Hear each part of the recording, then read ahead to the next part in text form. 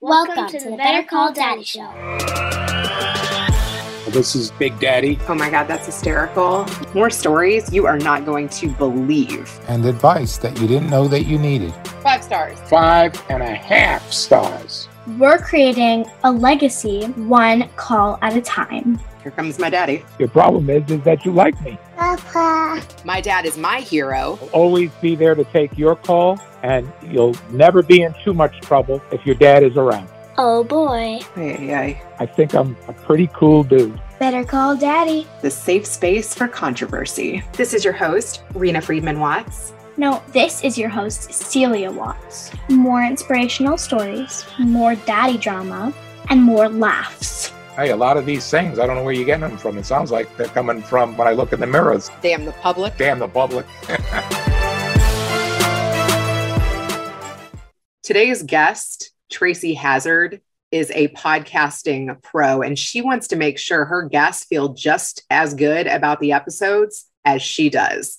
That's a lesson that I definitely need to learn. Tracy Hazzard is hosting and co-hosting 5 different shows. She's got over 2,600 episodes, and she's the kind of girl you want to bring home to daddy. Tracy, welcome. Hi. Hey, how are you? Good. How are you? Good. Just so excited to talk with you. We keep LinkedIn messaging back and forth. I love that we're finally talking again. I love that I have another daddy's girl on the line. So true. Absolutely. Like I was thinking about this. I was like intimidated by coming on your show. What? I'm intimidated by having you. Like your list of accolades, like I'm like, where do I even start? Well, yeah, but I don't know. I was like, am I the kind of girl you talk to your dad about? I don't know. Like that's what I was like questioning in my head. I guess I'm good. I was always the kind of girl that like everybody wanted to bring home to their parents to show that they had nice friends. Like that was me. I was like too nice. You know what is so funny? Like I've had male guests that say something like that. They're like, I'm a little worried what daddy's going to think. They're like, I don't have a question for daddy. I'll just say, yes, sir. Like, yeah. My dad was always like the nicest guy. Like you like wanted him at your parties and you totally got, listened to his stories. It was so much fun. But afterwards, if you were like on the side of being the boyfriend, oh, he scared you. You were really scared of him. Like, and I was like, I don't know how he flips that switch. I really don't know how he does it because you don't see it, but it happens. Okay. When did you bring the first guy home? As high school, probably. Yeah. I mean, I'm sure it was probably one of my high school boyfriends, but he was never nice to them. So when I brought my husband home for the first time or to meet them for the first time, because we were at college together, so they came to us to meet us. I think that it was one of those things where my dad turned to me and he goes, don't date Tom, because we were going to be moving in all together, like a big group of us, like 6 of us were moving into an apartment together. And he looked at me and he goes, don't date Tom. And I was like, do I tell him it's already too late? Like or do I just wait? How did Tom handle that? I didn't tell him until a lot later. I didn't want to, because it would have totally intimidated him. But yeah. But 30 years later, or 34 years later, he's still hanging around. So. Aw, wow. That's crazy. You guys have been together a long time and you have 3 daughters. So do you have some daddy's girls? My girls are really daddy's girls. Like there's just like no way around it. Like they would rather have dad do stuff. Like, it's their thing. Like they want dad to go play and do this with them, take them into the pool. Like, that's the thing. But bedtime, that's my time. Like they want me to tuck them in. They don't want dad because he's cranky at night. And so they want me because I'll like let them drag it out, like kids like to do at night. And so that's the only thing that they complain about, that, oh no, mom needs to do this. I'm also curious too, like having a strong relationship with your dad. Do you think that played into who you picked? I said this before to other people. It's like, I am so, so grateful and so lucky because I was loved from before I was born. Right. Like, I mean, my dad wanted to have a girl. Like he just did. He wanted to have a girl. And so he was so happy to have me. So from the day I was born, I was totally loved. He drops me off at college and he cries. He cries as he's leaving me at college. And I meet Tom that very day. I meet my husband that very day, my first day of college. He did insult me though. Like he called me a Valley girl because I'm from California. And, and that's an insult in the 80s. It was a big insult in the 80s. And so anyway, but and then we became friends. So I met him right away. And so from that moment on, I've also been loved. So I have been loved my entire life. That is like rare. And I'm so grateful for it. So yeah, I mean, I think that just having that, knowing what it felt like to be that loved, I needed that again. And so I don't think it was like finding someone, because Tom's actually really not that much like my dad. They're pretty different in personality and definitely in the way that they look and everything. They're different. So I didn't marry my dad, but I married someone who loves me like my dad does, that unconditional kind of way. And I think that's powerful. Very powerful. Also, I like that I heard you say that your dad was like the devil's advocate. Yes. Oh my goodness. Yeah. Like, I mean, he would argue with us at dinner, like over dumb stuff that I was like, in the back of your mind, you think, you're a kid, but you think my dad can't possibly believe that. Like, girls can't do this or, whatever that might be, that he was, kind of giving me the anti-argument for, right? But he was provoking me to argue with him and debate with him. And so we would have debates over dinner over stuff that I thought, that can't possibly be his viewpoint on the world in hindsight. But at the time, I was like fired up about it. I was going to, give him my piece of my mind. So he taught me how to, hold my own. Yeah. And how has that helped you in business? Oh my gosh. I think it's helped me tremendously. Like, it's one thing to be argumentative and it's another thing to be persuasive. And that's what I learned how to do.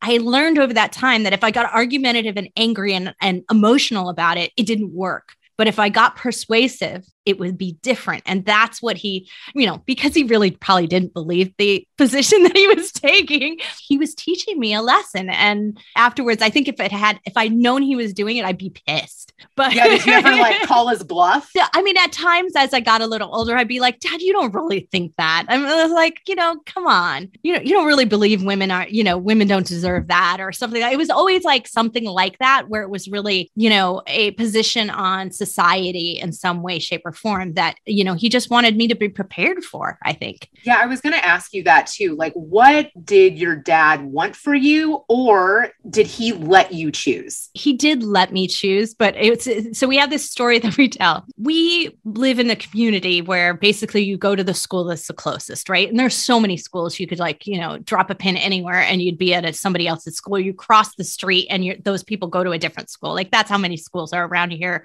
in Orange County, California, right? Just a ton of them. And so they had built this new middle school. And because the new communities that were coming over there, it wasn't overpopulated yet. So they gave us actually this choice that we could go to this new middle school that was being built. And so we got to go visit it, take a look at it, see what we thought of it, and then came back and we got to make a choice. Do we go to the one that everybody else who was in sixth grade was going to go to, or do we head off to seventh grade and go distance? And there was about 5 of us that ended up choosing, in sort of our little community area, that ended up choosing the new school. And when I came to my dad and I said, okay, hey, I'd really like to go to this new middle school. I've made my decision. And my dad says, that's great. Okay, we're going to go. And it's all set. And I thought they might have a hard time with because you had to drive there, where I could walk to the other school. And so I thought they might complain a little. We only had one car, so it was an inconvenience. And so when he didn't argue with me, I said, Dad, if I had chosen to go to the other school, were you going to let me? And he said, no, you were going to the new school, but I wanted you to feel like you had a choice. And so I think that that's probably how most of my life went, was that he did let me have a choice, but if I had chosen wrong, he would have let me know. I love that. So it was a little bit of a manipulation. Yeah, it was. But I did feel like I had choices. So I guess that was good in the end. Oh my God. And mothers have to figure that out too. I have a really big move coming up. Like my husband just got a new job this week. Yes, we've been in the same house for almost a decade. And that's a lot to move. A lot to move. Have you ever designed for something like that? So I am the queen of moving, but that is because we've moved frequently enough, right? But we moved to this place that we're in in the middle of the pandemic. So we moved in September 2020. So we moved in September 2020 to this place because we needed extra room for the girls to be in school. And then they ended up only in school one more month virtually, and they went live to school after that.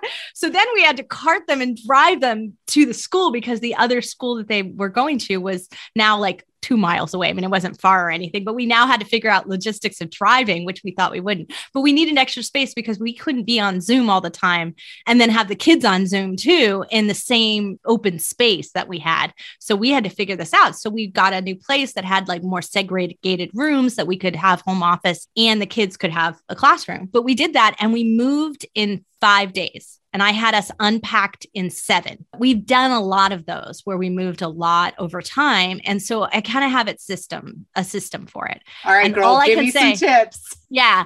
All I can say is that the system is to purge on the other side. So this is the problem that we get into, is that we really don't know what's going to fit where or where it's going to go in the new place. So people think, oh, I should clean house so that I move less stuff. And there is a school of thought, if you're going to like decrease by a whole room of stuff, then you save money in packing and moving and all of that. But you're not going to save money in movers cleaning out some kitchen drawers. You know, it's just not going to happen. You're not going to do enough in your closet and enough in your drawers to like decrease the cost of moving. Instead, just pack everything. And then as you're putting it away, toss, recycle, do it on that side, you're going to save yourself a lot of time and energy because you also just don't know where it's going to go. So you're going to find stuff and go, well, that doesn't fit. So I guess I don't need it as bad as I thought. Yeah, I could definitely do that in my closet. Yeah. And then the second thing that I do is I always do the kitchen first. Like it's the first thing that I do because it makes you feel more settled in. You can have meals. You don't feel like you're living out of a box. And I let the girls do their own rooms. So like, that's also something like I let them do the first part of their own rooms. And then I'll come in and finish up like the closet and stuff. Kitchen and bathrooms first, then you've got your essentials covered and then you just work on it. My bedroom is usually the last one. Who did all of that? Oh, it was me. I mean, like it was always me. Organize it. Yeah, do it. I mean, Tom takes care of like the logistics, like get the guys there, get the truck moving. Like, you know, you deal with that part of it, but I will make sure that they know what they're moving, where they're moving it and how it's going to go. Like the organization of that is just something that I'll take care of. And we've just done it so many times that it does feel like you're capable of it. I think that's a part of it is like you have this overwhelm that like, can I handle this? But you can handle it when you've done it again and again. We've moved a lot in our marriage already. So let's see, we like South Carolina, Michigan, Rhode Island, New York State, upstate California. So up in the Bay Area and then down here. And we've lived in 3 areas, 5 houses, but 3 areas in the Southern California area. What has prompted all of those moves? Usually it was work or, you know, new babies, like, cause I had a whole second set of babies. So my oldest is 27 and then my younger 2 are turning 13 and 8. There's a big age gap in there. And so our life changed all of a sudden in the middle of everything. Oh my God. I respect that so much and can relate to that as well. Like my oldest is 13 and my youngest is 3. So yeah. I have one entering high school, one entering middle school, one in elementary school, and one in preschool. So you know what you're going to find now? That your high schooler and your toddler, you're going to have the same conversation. That's what I discovered. My older daughter was 14 when I had the baby. And so they started like, 16 and 2 at the same time, right? And so you would have this argument over like the shoes that they're wearing. Are those really appropriate for the weather? And like, and I had the conversation literally on the same day with a 16-year-old and a 2-year-old. And I remember thinking to myself, I was like, I had no idea their brains were like this. Yes, sometimes their behavior is similar. Yeah. Oh my God. Wow. I mean, I do feel like you can learn a lot from beginnings. So what have you learned from all of those moves besides how to move? We moved a bit when I was younger too, as a kid. So my dad was on job assignments. So we actually lived in South Africa at the height of apartheid in 1978 to 80. So we were right in there at that time period. And then we would come back, go to a different school, things like that. So I think what it did, it was inherently make me really flexible, but also make me less concerned about needing people to like me. I didn't need it. I was good on my own. I was good being the new girl. I was good being, self-sufficient and making my way. And then, you know how when your kids want to like smother the cats and dogs, and the cats and dogs want nothing to do with it. Like they leave and they're like, no way. But you were like, if you just sit there, the one person who doesn't love cats, the cat's all over. That's how I was as a kid. I was just that kind of kid who would be like,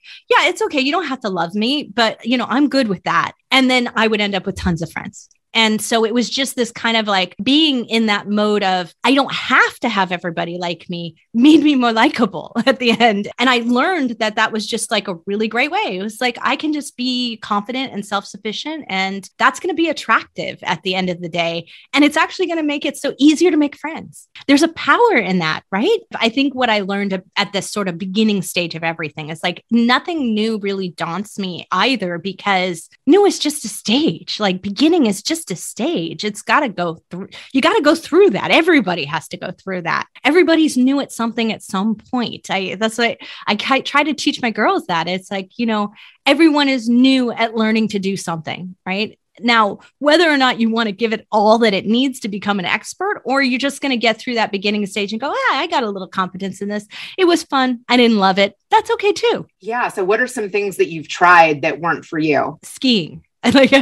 So no joke, my husband's family like grew up on skis. So I come into it like 18, 20 years old, and I'm on skis. It's not fun for me. The family's like off on like major slopes, and I'm like taking lessons at the bunny slope.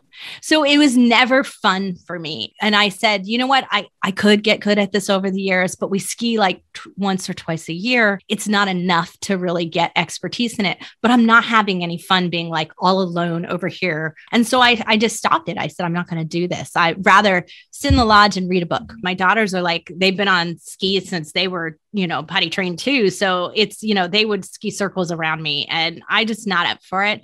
But I have to say that like now that my mother-in-law and some of the people are getting a little bit older, they're slowing down in the skiing. And so I might have caught up and been like fun, but I would have spent like 20 years with no one to ski with. And, that's just, so yeah, that was a perfect example of something I just, is like, you know what? I tried it. It was fun, but it's just really not something I'm ever going to get good enough to enjoy with everybody else. Yeah, that totally makes sense. Okay. So I also am curious, like, how did you meet Tom?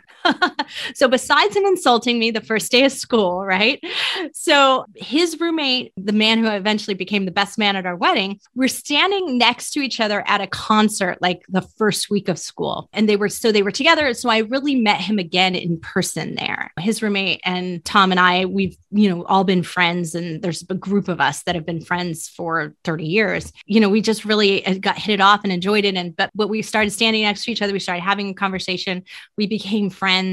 I had another boyfriend and he had another girlfriend. He would drive home at 2.5 hours to go home to New York State to meet up with his girlfriend on weekends. It was actually April of our freshman year that I had broken up with my boyfriend. He broke up with his girlfriend and came back to school from spring break. And he said, hey, do you want to go to the RISD farm, which is like, it's not really a farm. It's more like a grassy area. There is kind of a farmhouse on it, but it's not a farm. And then you're really at the Narragansett Beach in Rhode Island. And so he's like, he took me there and he brought his guitar and he said, I really think we should start seeing each other. And I said, we're friends. And I think would be a really bad idea because then we wouldn't be friends anymore when this ends. And he goes, well, what makes you think it's going to end? And I go, well, what makes you think it's not going to? And he's like, oh, I'm sure. That's how confident he was. Yeah. And so we actually did. We started dating in secret because we didn't want our friends to know because we thought it would make everybody uncomfortable until we were really sure this thing was going to go. And so finally, by the end of our freshman year, we told everybody. So it was kind of like a workplace relationship. I was like, we probably should tell everybody. Yeah. Yeah. It was like kind of like that because, when you're living in a dorm, like all together, right. It's a big deal. But yeah, we did meet that very first day and he called me a Valley girl and insulted me and, and that kind of thing. Wow. So you guys have like grown up together. Did you study the same things? Because you have so much in common. Like you've designed products together, you've done business together, you now do Podetize together. Yeah. So we didn't actually study the same thing. So I studied textile design and he studied industrial design, which is product and furniture combined together. But textiles and furniture go hand in hand. Like it's just, and colors and materials and finishes go hand in hand with product design. So like we were always working with industrial designers in some capacity. And so it got to the point where I thought I was going to go down this career path. And I did for a while, where I worked for Herman Miller, who invented the Aeron chair and all the cubicles that we know and love in office spaces, right? And worked with them. And it was an amazing company. I worked with Milliken, and they designed probably the most textiles you've ever bought in the world come from there. And, so I had those great experiences, but we had a chance to do our first business together. I realized that I could do something that I really felt like I could be good at, which was the business side of things. And it was going to give me the opportunity to do that. And Tom was like, I don't want to do the business side. I'd like to be an entrepreneur, and I'd like to have a business and have the autonomy of that for my creative side, but I don't want to run a business. And so it worked out great that in the end, I run the business and handle that vision and finance and all of those pieces of everything that we do. And he really handles the tech and the creative and that side of it. We do the creative and innovation together. Like that's definitely a co-creation standpoint. But when did you realize that you had that ability? I mean, I think I always knew I did. I never really thought that I wanted to like go and be a designer forever. Like it was something like I went out into the design world and I really enjoyed the presentations to clients, and I enjoyed the selling aspect, and I enjoyed the figuring out, is this going to be cost effective, and can this be sustainable, and like what's the green message that goes along with this, and can we make it so that it has a less environmental impact? So like thinking about that big picture things were something that I really loved about it. And so much of the job was not getting to do that. And so I found when we went out on our own, both when we went out and consulted, because we had a consulting business for almost 15 years. So when we would just consult and design products for other people, we would have an expanded set of services that most people didn't provide, because if we stayed in this narrow, creative, only designing what you're going to see, then it wasn't going to succeed. We found that more holistic, more business view of things actually was a benefit to us and to our clients. We had more successful products that way. And we got to do what we both loved to do and do it together. So it just became this really great vibe together. But also the other thing is you have a great shorthand. So that's what I think, when you really trust someone implicitly and you have a partnership together, you're on the same page with the path in life. You're married to your partner, whether you like it or not, right? Your business partner, because your fates are tied together. So when you're actually married and you're on the same path, it's actually better. So we found that to be the case, is we didn't have to argue about the path of the company or what was going to happen, because we both knew in the end, the whole goal is to make sure that our lives benefit and that we both get what we want out of it, because that's where we're all going together. And that really worked out well for us. And so it just made an easy choice to work together. But for those people who are like, oh, how do you work with your spouse? Like, how do you, look, it wasn't always easy. There were arguments in the early days, but today, like sometimes we don't see each other all day long. Like I just took a break before this interview to just go check in with him and see how he was doing and what was going on. And, our kids are on spring break and I'm like, where are they? Like, because I've been in my office doing my thing for the whole time, and I didn't even know they were gone. They were off at play dates. He took care of all of that. So we just have this nice of like, who's ever available is going to take care of the business, the house, whatever needs to be done. We can dovetail perfectly together, but we don't have to work together, and we don't do the same job. It's not like we're job splitting. And so it just makes, I live in my element and he works in his element, and it's great. That's really rare. Did you have any grandparents that did that? Or parents? Like, is it in your blood? Yeah, not really in mine, maybe more in Tom's than in mine. My mom and my grandma and all of them were stay at home, and my mom's creative. My mom has an art business now. That's just amazing. She in fact has a big gallery opening tomorrow night in Laguna Beach. And so, she's an artist. She's got like her stuff's on Instagram all the time and, things like that. So we'll have to drop her Instagram in the story notes. Cool. Yeah. She's just, she's just amazing. And but she's been doing that our whole life. So the creativity has always been there and the creative spirit, but the business side of it, both my grandfathers had their own businesses though. One of them had owned bars and repaired jukeboxes in New England. And the other one built like brick walls and chimneys and like worked for the Parks and Rec and did all of these, big builds and construction projects. And that's where my dad got, his start in engineering, construction and that side of things. So, they had their businesses, but it was certainly not something that was shared with me in a way that I would would even know that they were running a business and how to run it. I didn't get any mentorship there. Tom's family, though, I think there's been a little bit more creativity and autonomy and this entrepreneurial spirit. So I think he probably had a little more exposure to it than I did. Interesting. Yeah. But you did learn how to conduct a meeting. So I mostly learned from watching my dad, right? My dad was like moving up and he worked for a really large engineering construction company called Fluor Corporation and Fluor Daniel eventually. And they built the Alaska pipeline. They built the pipeline in South Africa. That's why we were there.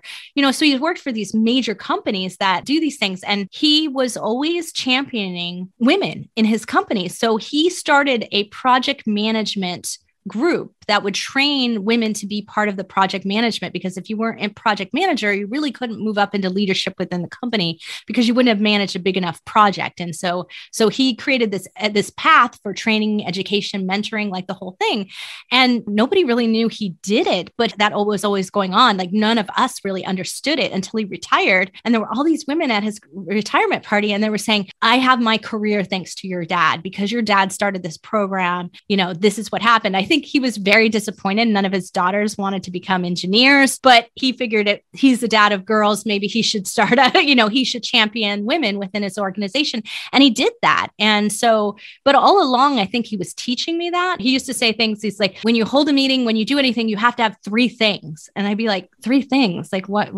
He's like, you're going to have 3 takeaways at any meeting. Like that's what you're going to do. And so I use that all the time. When I do a podcast interview, I'll have 3 things I want to cover, or the 3 things are my recap. If anybody asked me to recap what I said, I'll be like, I'll pick the 3 things, right? Like that kind of thing. But I didn't know why. And I never really asked, but this is kind of what a wisdom he leaves me with. And I'm like, okay, I'll use it. But someone who was I told this story at an event, and someone came up to me and he said, well, I used to run all of the global expansion for Denny's. And he said, the reason why leaders only give 3 things is because those 3 things might end up 3,000 things on the to-do list of the person at the bottom. So you can't go through and give out too many things to focus on because they can't get all the rest of it accomplished. So it's a big organizational move, but it's also a good memory move. Like most people can't remember more than 3 things.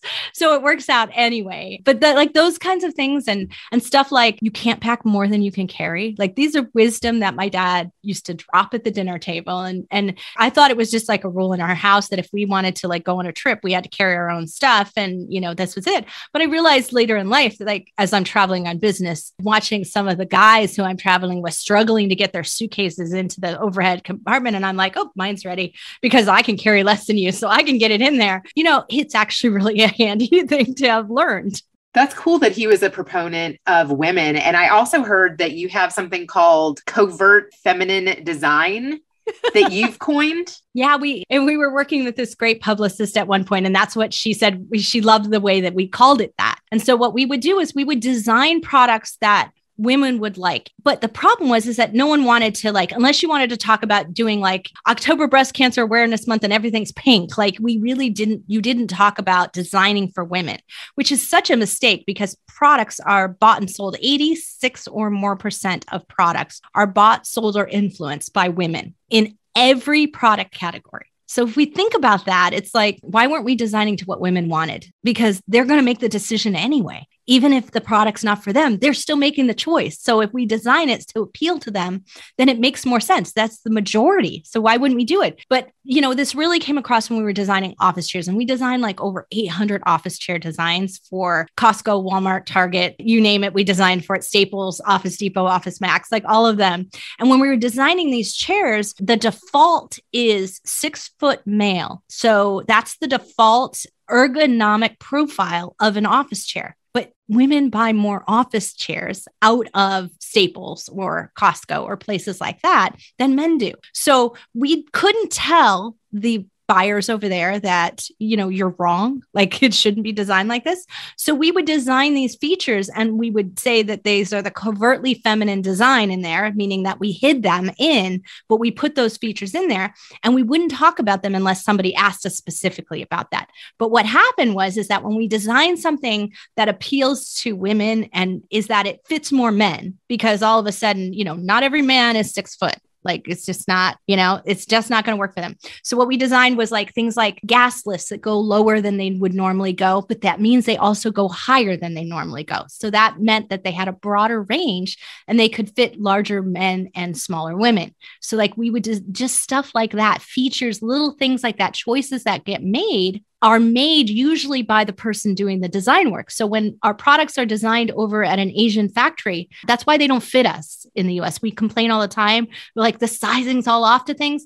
They don't fit us because we're not the profile of the people designing anymore. They're not being designed here in the US. So by taking that back and by also having a woman involved in the process, it allowed us to see things that weren't being seen by others. And in doing so, our chairs sold better, our products sold better because men loved them because they would work for them too in a better way. That is so interesting. I'm also really curious about, do you think that manufacturing is going to come back to America? I actually don't think it's going to come back in the way that in an old school way, right? It just can't. It's just not the way we progress here. But I think there's so much that can. I mean, we started in podcasting on 3D printing because we really believed that that sort of on-demand kind of manufacturing model, that mass customized model is a great way to go. Right? It's going to be fantastic for the future of manufacturing. So I think that there are places and things that could happen. I would love to see furniture manufacturing come back to the US. We actually have the most trees in various wood types. Now it's a specific wood type, but we have them here. We actually ship them to other countries to make furniture. Why do that? Let's lower our environmental footprint and let's make the products that are smart for the regions. But we do have to really think about this. I mean, like look at what's going on in Ukraine and other areas. They are rich in nickel. And now we're having all kinds of nickel product problems, right? Nickel as a source. Nickel is in just all kinds of weaponry. And so actually they're having a shortage of weapons in Russia because Ukraine provides the nickel that goes into these things. So we thinking about the way things are sourced and where they go, it has to have a big global outlook to it. And I've always been a proponent of that. Tom and I have worked really a long time in Asia and other manufacturing areas, Canada, Europe, all kinds of places, because there are areas of expertise and materials that belong there. And have you visited abroad? Absolutely. Yeah. When I worked for Herman Miller, we used to travel to all the factories. And then before that, I worked in the automotive industry. And so we would go and visit the automotive manufacturers in Germany and other places like that. And so there's been all kinds of places that I've gotten to go. And then most of the time that I was designing furniture, most of those pieces of furniture were made over in Asia, in various places. They might be in Malaysia. They might be in China. They might be, in. Okay. I want to know about that. I really want to know about that. Yeah. You've got to tell me what that was like. It's amazingly enriching to your life to see how they work and to see how these factories run, to see what their drivers are, to let them ask you questions. So I was traveling there at the height of the Obama administration. And so he had just gotten elected, I think, at the time that I was doing most of my travel over there. And they would be like, what is that like to have a president like that? And they wanted to know, and, because they were getting no information. And so it was a tipping point where in China, their affluence was coming up in terms of their sort of middle class building. So if you had a phone, if you had a car, there were more and more of them that had that. And so you were starting to see this kind of emergence to outside influences that hadn't been there before. And I think it really changed a lot of what happened over, I would say, about the decade that I really did intensive travel there. But they want to please their clients. They want to be a part of the world economy. They want to do right by everyone. Can they always do that? No. Are there cultural things that you just don't understand? And I had it explained to me from someone in China once, saying that China deals in circles. The core circle in China is China. Like China, because it's communist, it's China. China comes first before your family. But then it's your family outside of that. And then your extension to your city. And so it has an extension of like how that works in terms of its priority. We're not that different here. I would say we don't maybe put the US at our primary, not that we aren't patriots in general, but our core family is our core, right? That's just the independence of, Americans. Our family is at the core, but that's not that different. And so when we think about that, and so what they said is that when choices have to get made and you're on the outside circles, they will sacrifice you because they have to protect the core. It's their mission. It's their job. It's what they need to do. And so how you get into the core is by being a part of the family. And how you do that is I used to show up. By the mere fact that I showed up, visited the factory, I was better than their other clients who would just email purchase orders or email in their requests. And so when things went wrong, I was enough in that I was not in the core family, but I was in enough of the outer circle to be able to be one that could work with them. So when material prices were going up, we needed to do price increases. We had ability to negotiate with the factories and negotiate with the people we worked with, because they were like, if Tracy's saying that this is the price we need to hit and this is what we need to do, she's not trying to screw us. She's trying to make sure that I keep the business. And so I need to play ball. And so that's how we would go about doing it, is we would just build this relationship. And then you start to understand, wow, how can we really make this win for everybody? And driving prices down is not a win for anyone. We're seeing that right now, right? There are things that are so rock bottom pricing that they will never be able to be made here in the US without a price increase, a tremendous price increase. And that's okay. That's what we may have to accept as consumers, but try telling the consumers that, right? We flip out when prices go up on anything. So we all have to participate in that global economy shift if we want it to re-centralize. I don't think we're going to be that accommodating. I think on some things we will, like it will make more economic sense. Like shipping a bunch of wood is expensive, right? It's big, it's expensive, and we don't need to be doing that. It's not environmentally friendly. So the actual cost of everything is higher than the dollar value of what we're making. That's when it's going to really make sense. Yeah. So how did you incorporate 3D printing into podcasting? I know it seems kind of illogical, doesn't it? Because 3D printing is like a visual thing, but I know you've done a tie that, Yeah. So you see there's a picture of Tom and I together, and there's a tie that he 3D printed, and it doesn't look like, it looks just really cool and textural, but when you touch it, it's plastic. And so people would like come up to it and it makes this cool sound and everything. So yeah, we designed a bunch of products, and it was so hard to design for 3D printing. And we'd been designing for 20 years prior to that. So we said, well, if we're having trouble designing for this, then other people are going to have trouble. So how can we be of best of service? And the reality is that when we started podcasting, live streaming wasn't a thing. It was like barely anybody did it. We could YouTube, yes, of course, but we really didn't want to take the time to start a full-on YouTube channel. So instead, what we would do is we would talk about our process. We'd interview people. We'd give ideas out. We just talk about design theory sometimes and business, about the business of design. And, it got me an ink column. So by having the business of design being a topic area, I got to write a column on innovation and design and talk about nitty-gritty things like how you price creative services. That all came about from what we did. And the podcast was just easier to do. And then we would do these short little video clips that would show how something's printing on our printer, or what the Instagram photos of like what it turned out to like before and after and things like that. So that's kind of how we did it in the beginning, because it was just easier, and podcasting was just simpler to edit, cheaper. Everything about it was great because we designed for these large companies that then, like Martha Stewart Living and other people who then were in these retailers, these large retailers. So we didn't really have a list of clients or a list of followers. Like nobody knew who we were. We were ghost designers. I like to say that. There's like ghost writer. We're a ghost designer whose name's not even on the book. Right. And so, that's where we lived and worked, and everyone was hidden from us. And so we said, well, what can we do? Could we build an audience over here? And then maybe with 3D print products, they will come to us for designs in the future. That was like our idea, that maybe we would have a 3D print design business. And I'm so glad we didn't start the business and then like see if people will come, because they didn't want it. Like nobody wanted 3D print products like that. They wanted to learn how to do it themselves. Like that was the side. It was just too early in that stage. And today, like, look, we make 3D print products that you don't even know are 3D printed. Like if you can see on the video, I have my mic block, which has my logo on it, and my mic block or mic flag, sometimes people call it, that's 3D printed. We don't actually make these in bulk. We make a few hundred of them at a time. We print them on our printer here, and we send them to clients, and we use them for ourselves. And, that kind of thing. There are products out there that you're seeing in that way, but you're not seeing it full on. So if we'd gone into business instead of gone into information services, we would have probably lost a lot of money.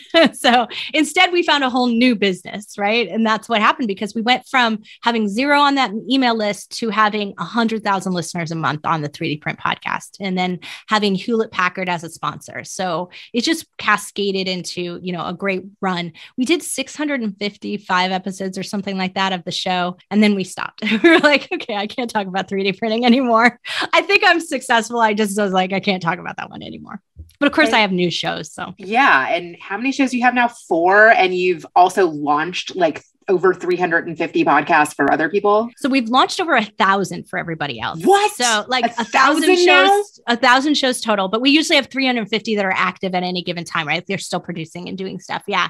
Tom and I launched 8 shows total between the two of us. I've launched 7 of those 8. So there's only one that I wasn't on. And we launch a new show every single year to see how hard it is for our clients. So that's kind of our model of doing business.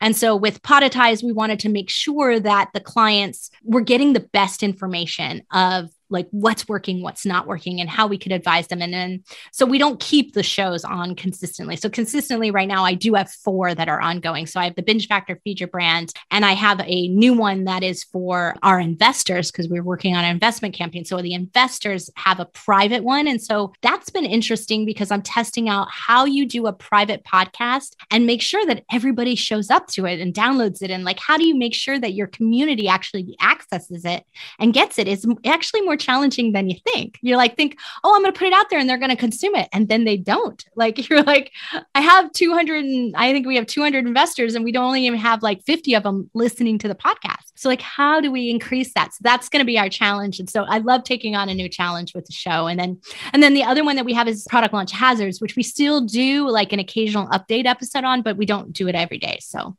that is amazing.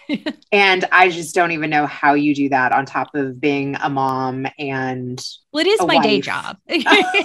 I mean, my job is podcasting. So if I didn't podcast as a part of that job, then then we would be like the shoemaker's children, right? We have to put ourselves out there, use our own product. When we don't, I think that's where things really go wrong in the long run. I think when you get out of touch with your brand, with your services, with what you're doing, and you're not willing to use them yourself, or you're no longer finding them useful, then that's really where your company's going to fail.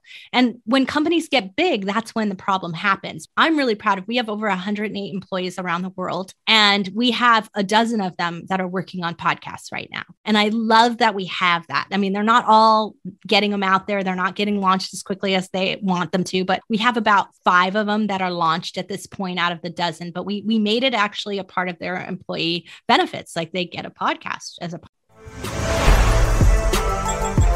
Hey, Dad, do you remember when I was a production manager on that show, Baby High, that was being shot in Louisville with the producers from Teen Mom and 16 and Pregnant? Now one of those teen moms has her own podcast. Wow, that's incredible. It's crazy. Her whole life has been documented on TV. I wonder what that's like. I think that'll be a real interesting story. I'm back on my bullshit.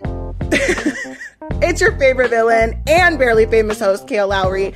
And it's like podcasting is the only thing I'm good at. So with that being said, I'm bringing you the most raw, real, and uncomfortable conversations with guests you never expect. Is it my ex? Is it your ex? Things are definitely going to get weird, but new episodes drop every Friday. So download and subscribe on your favorite podcast app. We'll see you there. Part of that. And so they're able to come in and consume our services from the viewpoint of having been on the other side. And it's really interesting because they're seeing ways to improve things, ways to innovate, ways to make other people's areas that touch theirs work better. And so I love that we're finally starting to make that happen. That's really cool. Have they given you feedback from that experience? What are they saying? Yeah, definitely. Like, some of them are like, I feel like the process is too slow. I feel like it should be faster. And I've been saying all along, I think we should set up shows faster. Like, why aren't we? And, but now they're starting to see like, where could we shave off time? Where can we improve things? And then my daughter, my 13-year-old decided to start a show. So she and a friend are starting a show. And I told them I wanted them to go through the whole onboarding process, just like a regular client, just like an adult. And then tell me what you don't understand. And I'm going to create an onboarding process just for kids because we just set in a kid's price point, a student price point for our products. And so for our hosting services. And so she's coming in with this kind of viewpoint that she's going to help us finesse the onboarding and finesse the process. And there were terms like, she was like, what's a URL and why do we need one? And I was like, you're an internet child and you don't know what a URL is? And she was like, well, I know the term, but I don't understand why you're asking me that. And my URL. I don't have a URL. I have an Instagram. I have an Instagram. I don't have a URL. And I was like, because we're so business podcast focused, we didn't think about the fact that they may not want a business site. They may not have a website for their podcast. So how can we help them understand the power of that? How can we make it simple for them? And also, how can we tell them that you don't need that? If you don't want it, you can use your Instagram, right? So that was kind of a great learning. So I do love that. That's the kind of like little details of things that you're getting clarification on. I love that your daughter is inspired by your work. And I think you had another daughter too that was into 3D printing, right? Yeah, same one. So she's done 3D printing. Same one. Yeah. So she likes everything you do. She does. The thing is that she's very creative. So she likes to try and make things. She's like big in Minecraft and and that kind of geeky side of things. So of course she's going to be like, Mom, you called me geeky on air. I can't, my friends are going to find out. I'm like, really, I don't think they listen to Better Call Daddy. At least I hope they don't. They might be a little young for it. But so yeah, she's creative and she loves to do things. But I was really surprised she wanted to do the podcast because I thought that it really wasn't her thing, but she had a YouTube channel for a while. So okay, we'll put that in the show notes too. So what's her podcast going to be on? So her podcast is called Art School Insider because they go to the School of Arts here in Orange County. And so they wanted to talk about how different art school is. I think those of us of this older generation have the picture of like fame. And there is a lot of that. Like it's a lot like that. I actually went to a youth performing arts school. So Did you? Yes. It's different, right? Oh my God. It was such an amazing experience. And I think it's what led me to working in a creative field. It's intense. So, by going to art college, right? Went to art college and you go to school all day long. And so that's what she has is they have conservatories that are into the afternoons and evenings. And then they have rehearsals and they get, I have to say in this last, because she's only in 7th grade. So in the last, year of school here, she has gotten so much skills in organization and all kinds of things just in order to fit in all these extracurricular activities that they've got as a part of the school. And she's got time for friends and so all of that is going on. So I do think there's something really interesting there, but that's what they decided to call it, Art School Insider. It's probably going to take, till summer to launch because they're still in school, but it'll get out there. What do you think about that SEO wise? I actually really like it. And I think, because it's a localized thing, she's going to actually, some of those local podcasts do a lot better than you think. And that is because Google really rewards that, if we're saying Orange County, California constantly, it's going to start serving it up to all people who are local to Irvine or Orange County, California. They're going to start serving it up to them. It's just something that's going to regularly happen. I think that's so interesting to watch the models of those podcasts succeed. We have chiropractors who do really well in their region because of that. Interesting. Yeah. Okay. So I'm glad that we kind of transitioned to podcasts because that is your jam. And I have a lot of questions from my audience, which I'm sure you get all the time. And I heard you on Marian Abrams' podcast, kind of asking all of these things. So since you're into the rule of threes, I'll let you pick 3.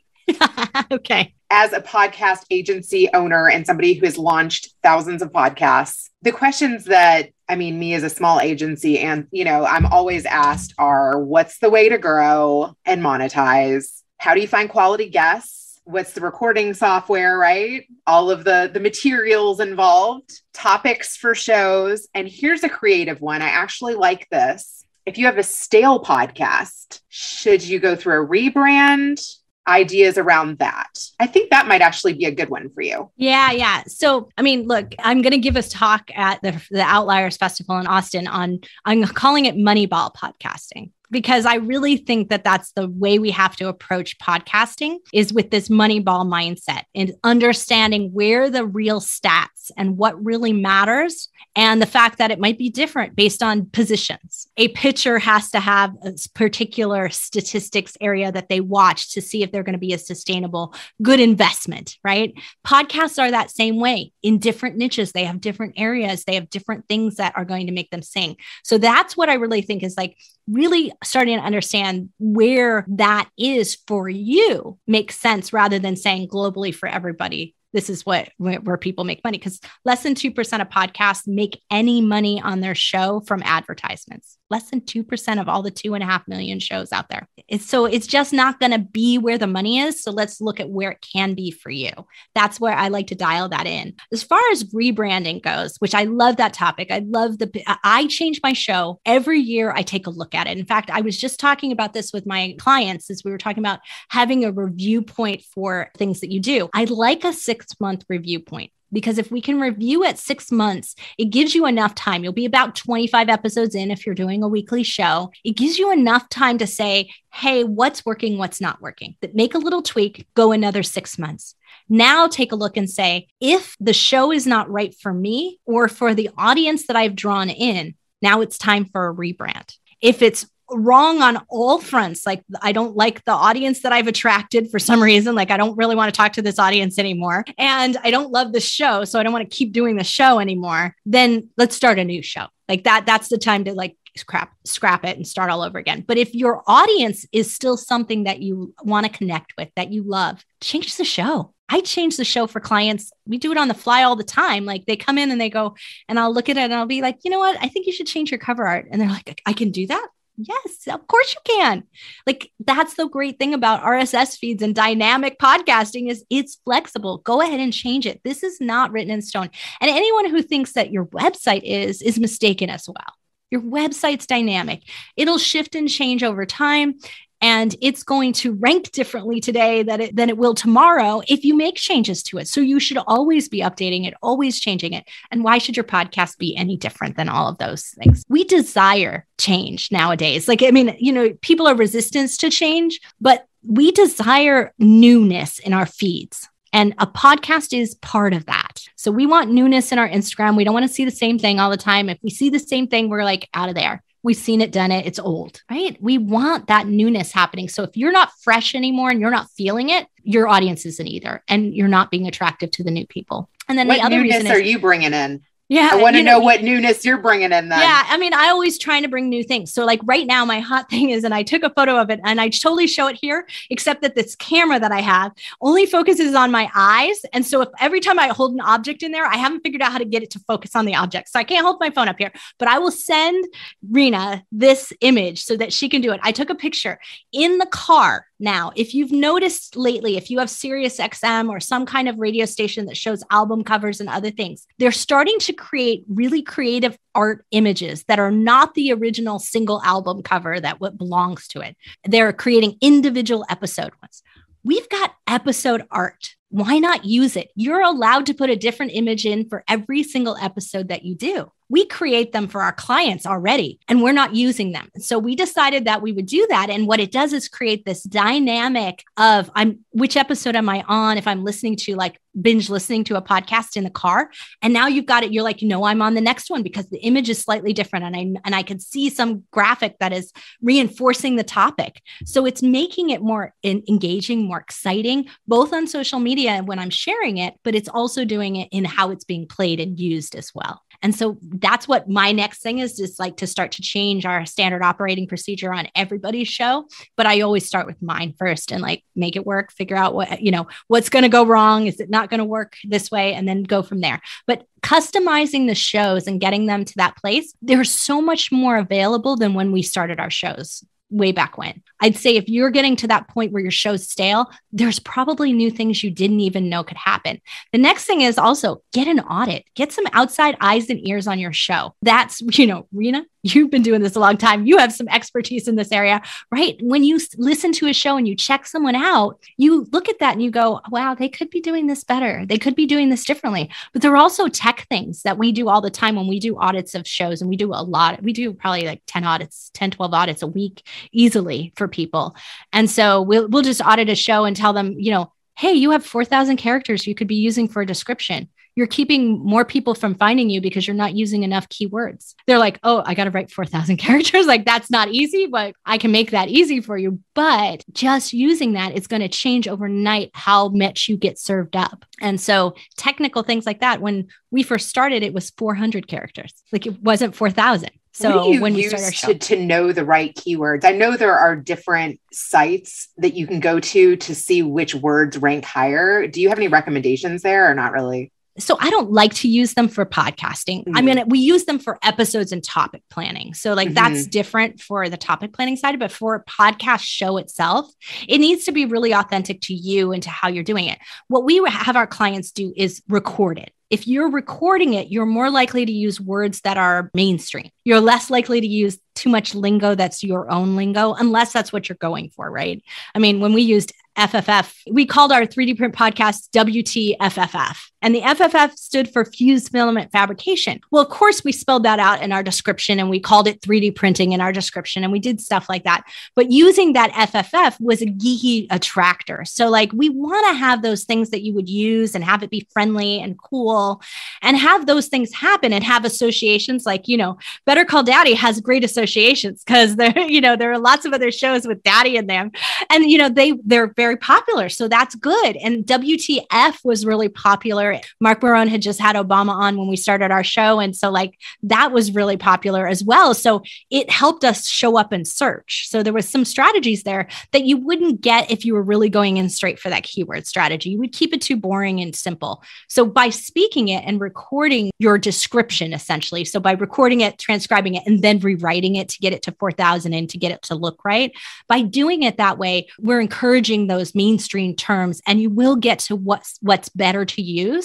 And what we don't want to do is also keyword cram, but we do want to mix things up. So if I said 3D printing again and again and again throughout the thing, it would really be too much. I only really need it once in that description. So if I use 3D printing, use it with a 3, you know, like do different things like that, then I'm helping to accommodate the way that it might happen. And sometimes on occasion we use misspelling. Like every so often, Tom and I will misspell our own last name in the description. It's very rare that someone will find it. And if they find it, when I tell them why we did it, then they'll be like, oh, that's really cool. But Hazard with 2 Z's is like people spell it with 1 all the time. And, you know, so they, you know, we want them to find us, even though that's the case. That's such a good trick. And actually with hashtags on Instagram, I do daddy's girl, GURL, and father, daughter, dance, daddy, daughter, dance. Yeah. So there are a lot of father plays. Exactly. And so that's what you would want to do. You want to use father, you want to use daddy, you want it dad, you want all of that in there because at the end of the day, and you would do that naturally when you speak because you just don't want to be that repetitive.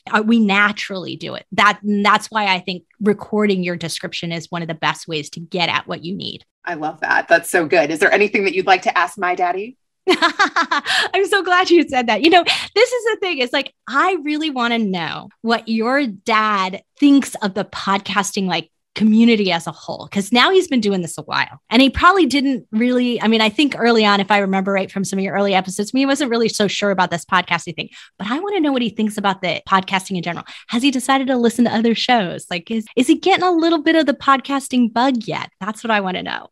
Ooh, that is such a good question. And you know what's funny? Daddy is getting a little bit better at his reactions. He's getting a lot more comfortable on the mic.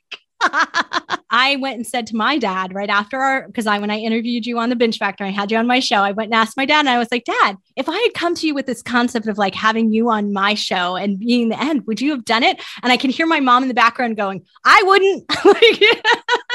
Not me. Don't ask me. And my dad was like, I don't know that I want to show up. I'm retired. I don't know that I want to show up all the time for that. But yeah, I would do it on occasion. That's sweet. Yeah. Have you ever interviewed your dad and like what questions or subjects would you like to talk to him about that might be kind of like pushing the envelope?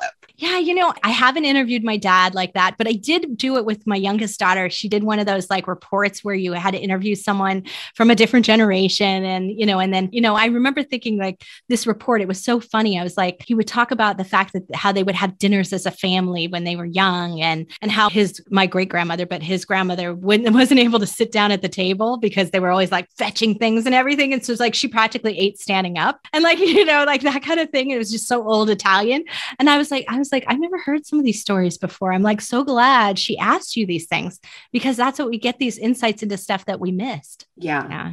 I will say too, I feel like the biggest benefit from doing this that I never would have expected is capturing my dad's thoughts on all of these stories that I've now come into. Because even though my kids can't totally appreciate that now, it's a time capsule for questions they may have that he won't be able to answer down the road. I know. Yeah. My dad's a big reader, and I always was hoping he'd write a book, but I didn't think he has it in his plan. So he's enjoying just reading in his retirement. So reading and golf and grandkids. Well, kind of like your description thing, maybe he could just talk into the phone. I mean, truthfully, I interviewed my dad's mother a year into doing the podcast, and now she can't even tell the same stories. And I literally just put these little headphones on her and recorded her on my phone and got her to tell me the stories that I've heard 100 times. And it is so special that I captured that. I mean, that is what is amazing about podcasting and amazing about technology. I mean, really, people shouldn't be held back by the technology piece. They should just do what they're inspired to do. Yeah, that's right. On your list, I would never have picked the one about like recording equipment. That's Marion and I both agree on this one. Is like, that's the last thing people should be asking about, but it is a go. Like, I get it at every event. Someone will always ask me, what recording equipment? They're like, seriously, you could use your phone. You really could. And it would still be okay. I don't recommend that, but you could. I don't want it to be difficult. This is the part that should be so easy. So I actually been teaching a class to people who are starting or have their own agency for podcast coaching and other things like that. And in doing it, one of the things that I said was, I was like, look, I'm going to do this module for you, and you're going to say you don't need it, but I'm going to tell you that you will realize that you do. And that is, I'm going to teach you how to teach your clients the like low budget, simplest way to record.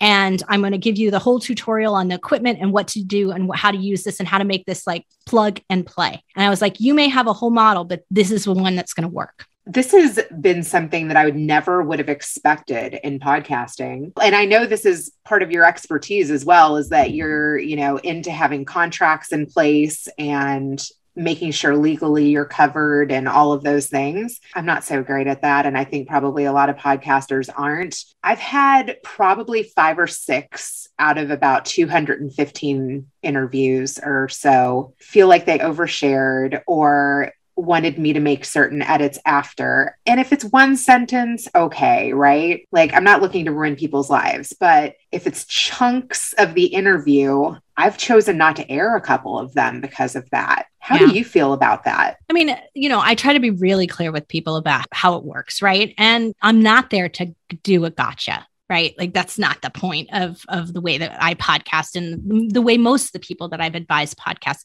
But we did have one where like a client, their ex-wife was kind of casually mentioned, but not by name or anything in it, because they were in a business together. So like, and they were still in that business together. So, he mentioned my ex-wife and I own this business, and like, she didn't want any association with them. And she flipped out about it, and he called in a panic. And I said, well, of course we're going to remove that for you, because, you want to remove something like that was just making people's lives more difficult. And so, they don't need the hassle of all of that because they misspoke or said something like that. But when you're talking about like, I regret everything that I said and I need to cut this whole thing. No, done. I don't edit it. I don't edit it. I won't do it. I'll just pull it. And, I don't pull a lot of episodes, but I would do that in that particular case, because it's just, I don't want them out there feeling like this uncomfortable place, but I also don't want to feel uncomfortable about it either. Yeah. Okay. Yeah. Yeah. And, and if you thought the topic was really worth having, then go find someone who really is willing to talk about it at that point. It's going to make it better for you at the end of the day. Amen, sister. All right. Yeah. Well, let's promote all you've got going on so much, and who should come your way. So anyone has a podcast already and who's done 25 episodes or more, I want you to have enough under your belt that you feel good about it. And at that point, you got to just be making sure that you're actively doing it, because this is what's really important is we're consistent and constant. We're actively posting. So if you're posting a weekly show, it better be weekly. You better be doing that, or you can't, because I'm going to check it out. And if you've got a big old gap in there, you're not going to make it. So that's really my only requirement. You don't have to be like, oh, I've got these amazing numbers. I don't want to put a metric on it, because you might have 100 listeners a month, but be making $10,000 off of that. I want you to have that you feel that something's successful about your show that you can talk about, and you're welcome on mine. I love that. Tracy, this has been an absolute honor, and I cannot wait to hear what my dad has to say. He's going to love this episode.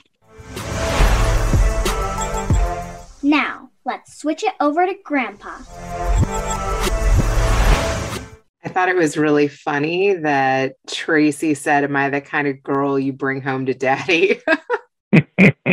That was cute. She definitely was encouraged and inspired the men in her family, especially her father. She had grandfathers and uncles that were all entrepreneurs and hands-on business people. The irony is that she was encouraged to make choices. Of course, her father streamlined it a little bit, where if she would choose wrong, I guess he would put his foot down and certainly protect her and make sure that she was doing the right things. But the fact is that she was involved in what she wanted out of life and decisions of her life, and where she had the encouragement and the backing of her father and her parents and her mother. And the key element in here is that they encouraged her to be creative. Isn't that what she's doing now? Is that she thinks outside the box, and she's done it for herself and for her own business with her husband, and she's helping other people think outside the box and to continually adapt to change and to stir things up and continue to put spice in your life. That is also the secret of success of life, is to be able to spice it up and to be able to try new things, but yet at the same time, she's conservative, knows what business highs and lows can be. And she made a very important thing about the podcasting business, is that here we keep talking about advertising, and yet only about 2% of all the podcasts are able to survive efficiently or cash positive advertising.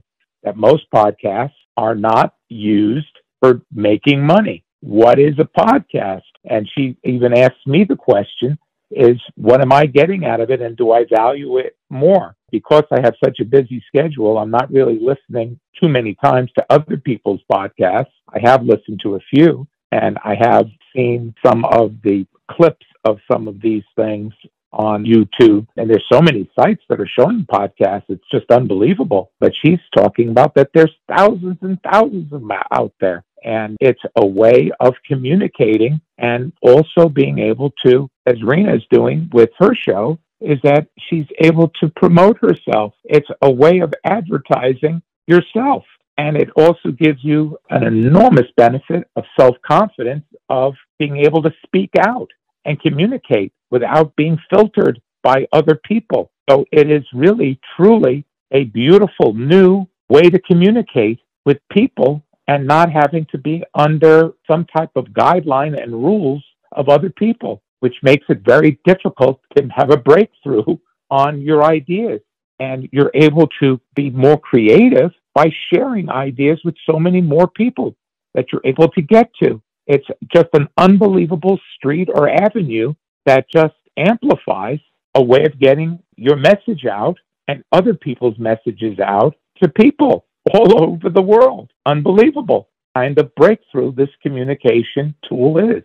I would think that you've learned from many of the guests who have been on our show. I think that you've taken away a lot of messages from them. And I think that everybody needs a podcast, because you can't express how you feel about all of these things in the workplace. No, but you also learn the words of humility. You learn the words of wisdom. You learn the word of kindness, of understanding, of compassion. All these words have a greater effect when you're around interacting with more and more and more people. And this also happened in our own factory, dealing with all kinds of different levels and communications of all different type of professional people and hands-on people. And obviously, the responsibility of running a company and working with workers. It also opens up your mind. And if you listen to other people, you're right. You have an opportunity to learn so much more. So by giving